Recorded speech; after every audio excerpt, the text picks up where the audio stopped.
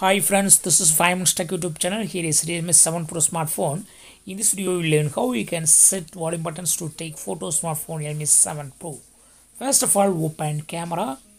If you press shutter button, photos will be taking. You can also set volume buttons to take photos. Just click on these three lines, click on settings and click on volume button and here select shutter option. Now take photos using volume down key or up key. Just use volume down key or up key to capture image. You can also set volume buttons to other options like zoom. Third option is zoom. So if you press volume up key, it will zoom in. See here, it will zoom in. If you press volume down key, it will zoom out.